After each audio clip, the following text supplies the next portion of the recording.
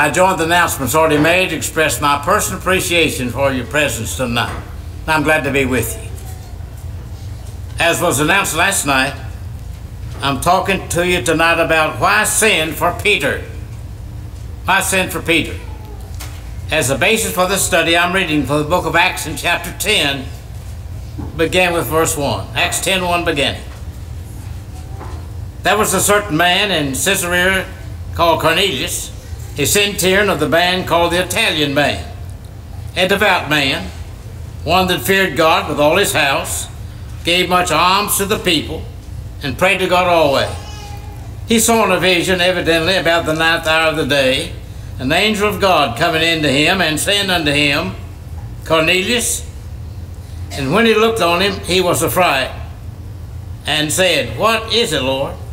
And he said unto him, Thy prayers and thine alms are come up for a memorial before God. Now, verse 5 is the kicker.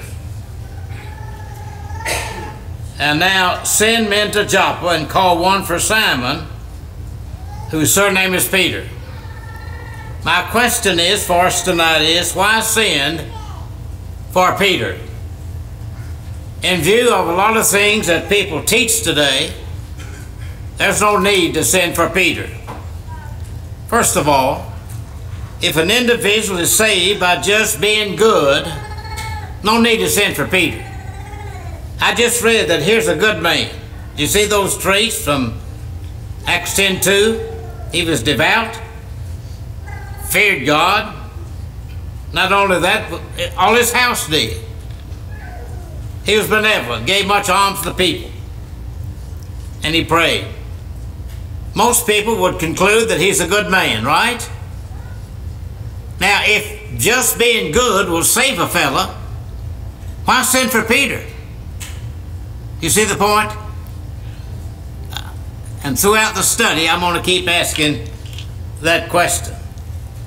I wish I could tell you tonight that you can be saved on the basis of your morality, that's all it takes. Just be good. Now, I'm not downplaying being good. It's important.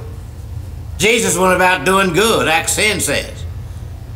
But we have to be better than just being good.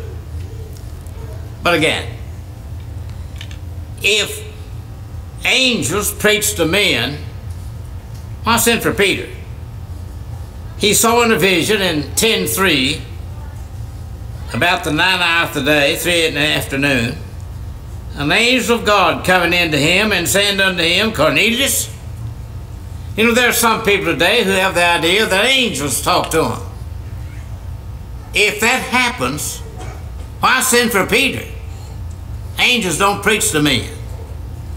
Paul writing the Galatians said, though we are an angel from heaven, preach any other gospel than that which is preached, let him be accursed. Galatians 1, verse 8, and repeated that in verse 9. It pleased God through the foolishness of preaching to save them that believe, Paul said in 1 Corinthians chapter 1 and verse 21. In the book of Romans chapter 10, 13, 14, 15, he said, how can they hear without a preacher?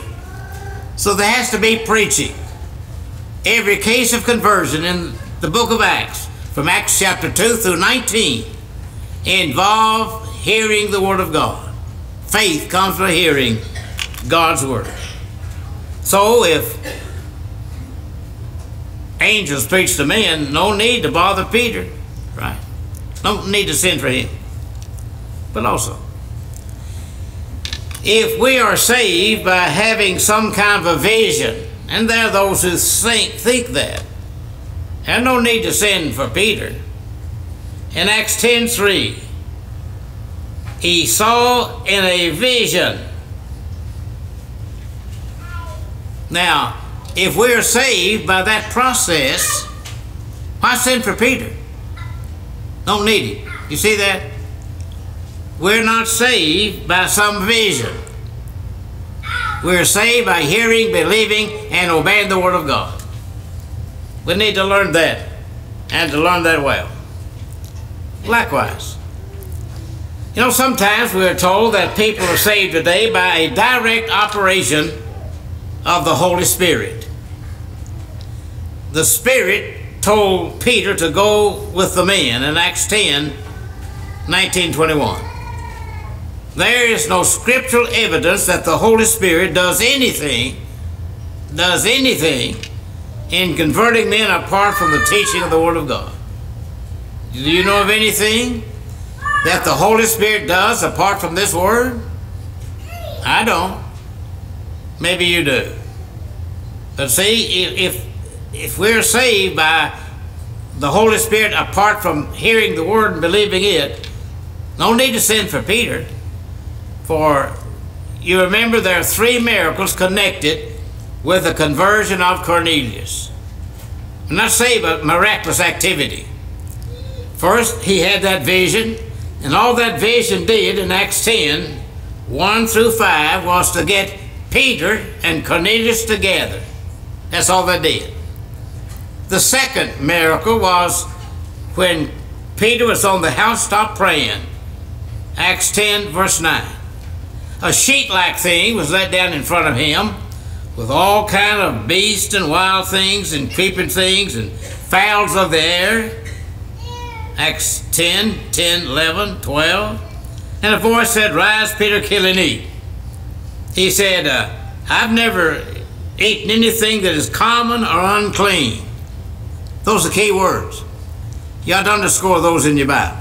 You see, the Jews looked upon Gentiles as being common or unclean. What was the purpose of this miracle? One reason. In verse 28, he said unto them, "You know that it's unlawful for a man that's a Jew to keep company or come into one of another nation." Now watch this little statement. "But God showed me," what did he show Cornelius or Peter? "That I should not call any man common or unclean." That was the only reason that miraculous activity took, the letting down that sheet-like thing. That's all it did. Had nothing to do with saving Cornelius. So if miracles save people, no need to send for Peter. That's already happened. You see that? All right. Now, the third miracle that took place in this conversion was the baptism of the Holy Spirit. There are 2 cases of Holy Spirit baptism in the Bible. One of them is in Acts chapter 2 that we studied Sunday morning on the apostles. The second one is with Cornelius in Acts 10 and verse 11. In the book of Acts in chapter 10, verse 44. While Peter yet spoke these words, or spake these words, the Holy Spirit or the Holy Ghost, they're the same, fell on all them which heard the word. Now, when did the Holy Spirit fall on Cornelius?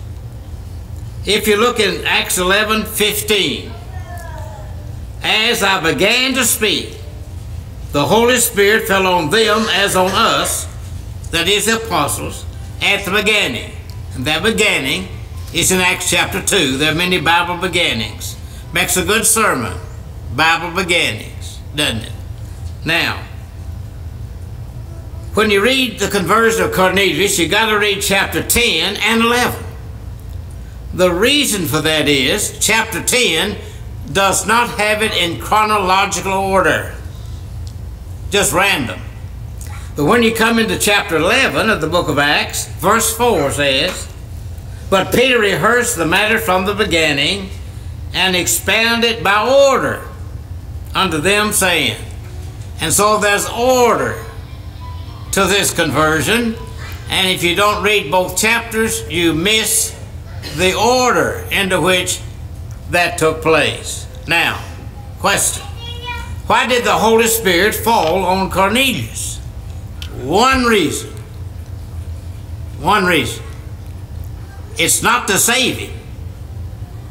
The reason for it is, if you read in Acts 11 and verse 15 beginning, as I began to speak, the Holy Ghost fell on them as on us, that is the apostles, at the beginning.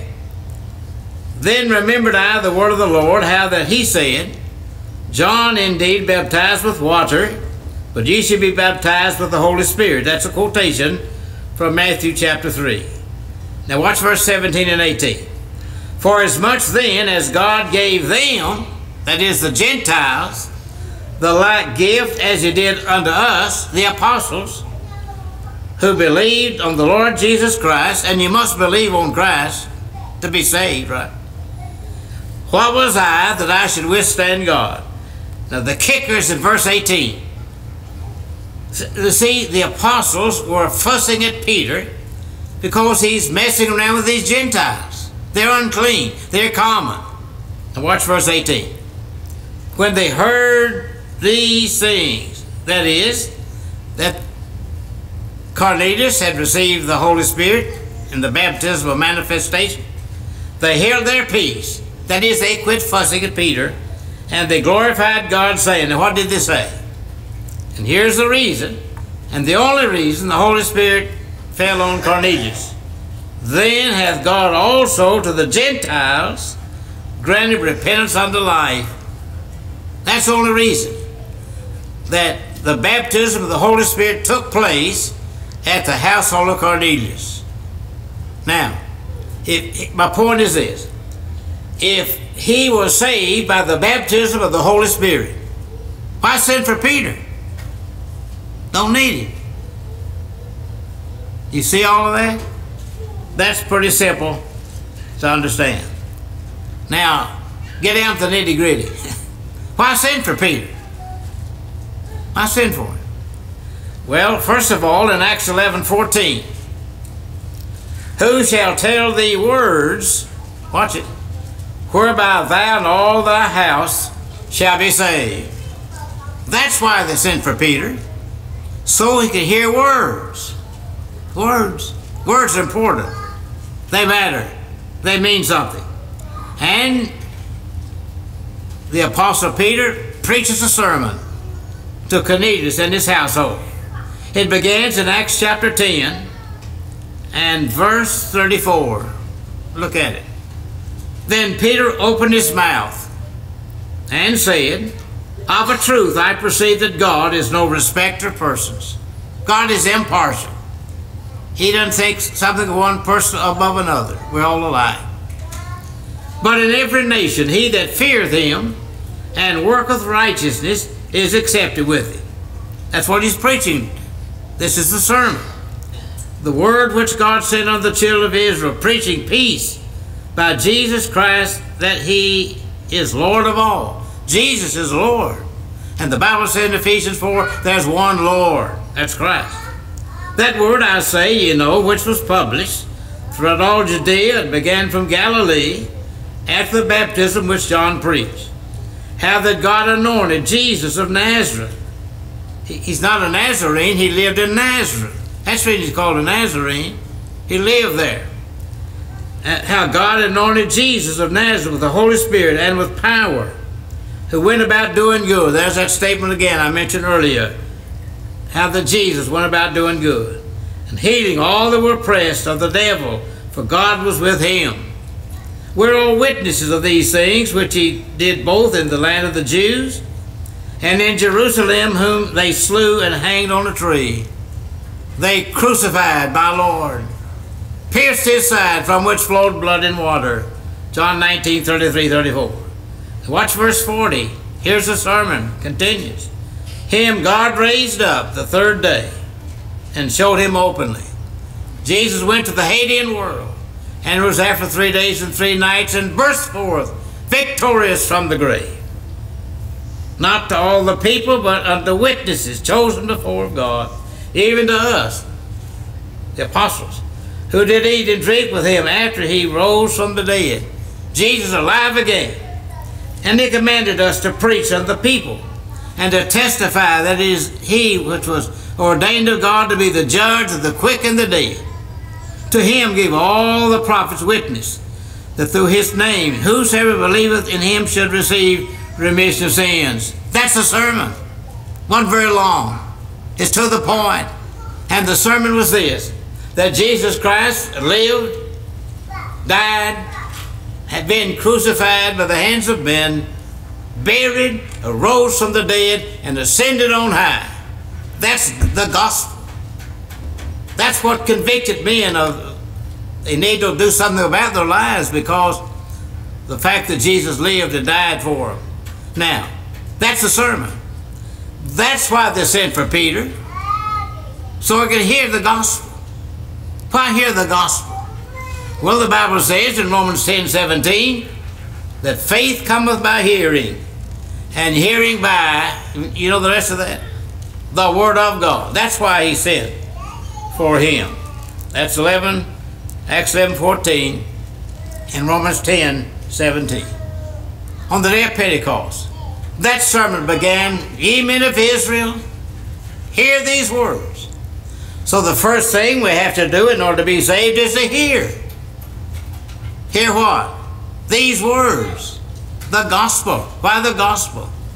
Paul said in Romans 1:16, it's God's power to save, and it contains God's righteousness. You know what God's righteousness is? The psalmist defined God's righteousness in Psalm 119, 172, when he said, all of his commandments is his righteousness. That's a definition of God's righteousness. And Paul said in Romans 1:17, God's righteousness is in the gospel. That's the reason Cornelius had to hear it. That's the reason they sent for Peter. So Cornelius and his family could hear the gospel. Men are saved by gospel preaching. Also, why sent for Peter? Because obedience is necessary. God has always expected people to listen to his word, believe his word, and obey it. The Bible's filled with scripture after scripture that tells us that. Like Matthew 7:21.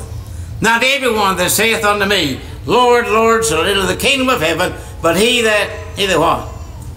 Doeth the will of my Father which is in. Got to do. Can't just believe it, you got to do it. In Luke 6:46, the Lord said, why call ye me Lord, Lord, and do not what? The things that I say. We have to learn to be doers. You know, James in James 1 talked about being a doer. He talked about a man looking in the mirror, remember? He saw himself, forgot what he saw. Got to be a doer of the word, not just a hearer. You can sit and hear all day and not do it. That won't work, will it? Got to hear and got to do. In the final book, in the book of Revelation 22:14, blessed, that means happy.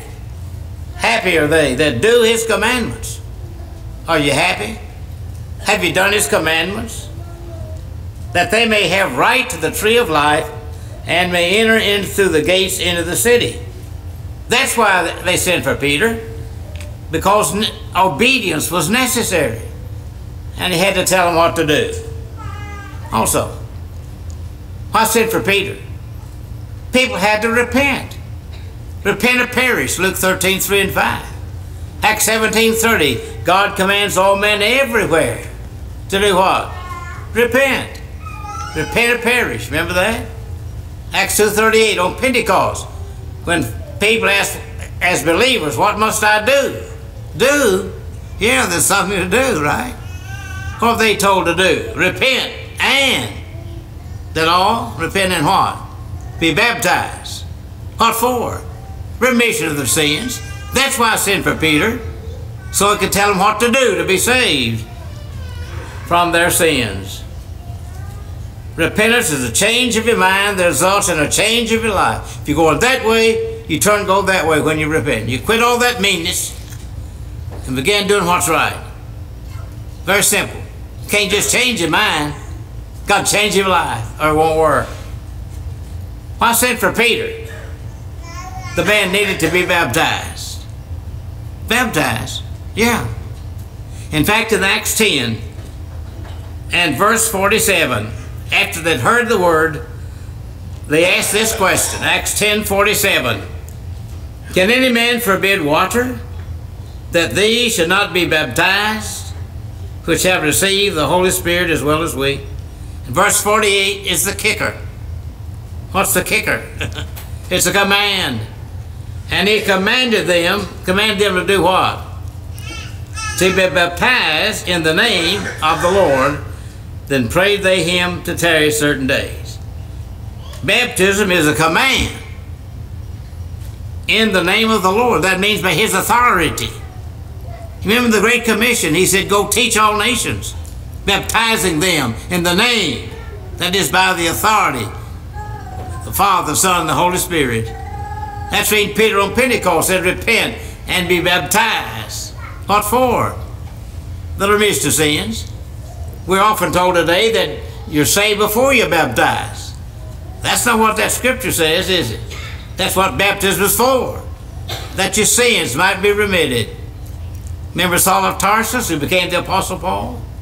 He had heard the word, he believed it, and the Lord sent Ananias to him, and he said, why tarriest thou? What are you waiting for? You know, some people keep waiting and waiting and waiting. Sometimes you wait too late. Why tarriest thou? Rise and do what? Be baptized. What for? To wash away your sins. That's what baptism is for. It washes away your past sins, makes you clean and pure. Baptism is a burial. It's not a sprinkling or pouring. In Romans 6, 3 to 5, buried with Christ. What do you do when you bury something? You immerse it, don't you? Verse 5, he said, it's a planting. When you plant something, you immerse it in the ground, right? Colossians 2:12, buried with Christ, rising to walk in a new life. That's why they sent for Peter, so the man could hear the word, believe it, and obey it, be saved from his sins, and have the right to go to heaven when he died. What does the Lord do with people when they're baptized? Forgives their past sins. How many of them? Every one of them. If you're honest and sincere about it, you got to be that. And then he adds you automatically to his church. I often say, that's Acts 2:47, by the way. The Lord adds to the church daily, such as should be saved. I often say it, I'll say it again. When you obey the gospel, when you're baptized for the remission of your sins, the Lord adds you to his church before you have time to join anything. You can't join the Church of Christ other than the fact that you join yourself to a local body to work and worship, like Saul did. See how that works? You see why they sent for Peter? A lot of reasons why they didn't need to send for him. But very basically, so he could hear the word, so he could obey it. And that's what this lesson's about. Thanks for listening so well. But should you be in this audience now and you've never become a Christian, you've never been baptized, we wouldn't want to close this service without giving you an opportunity to do just that. You've heard the word tonight. Do you believe it? Do you really? Would you turn from your sins and repentance? That's essential. Would you be willing to make that good confession that I believe that Jesus Christ is the Son of God? You're ready then to be baptized. Everything's ready for that, right? Daniel's here to help you make that good confession. What will you say when you confess? I believe that Jesus Christ is the Son of God. Acts 8:37. Baptism of burial, remember. When you come up out of that water. That's called a new birth. When Jesus talked to Nicodemus about it in John 3. Born again of incorruptible seed, which is the Word of God. Maybe you've already obeyed the gospel, been baptized. But you've fallen away. You've been unfaithful and you want to come back to straighten up things. You can do that by repentance, confession unto God in prayer. Like Simon in Acts 8:22. And John said in 1 John, if we confess our sins, he's just forgiven. We sing the song right now. Would you come?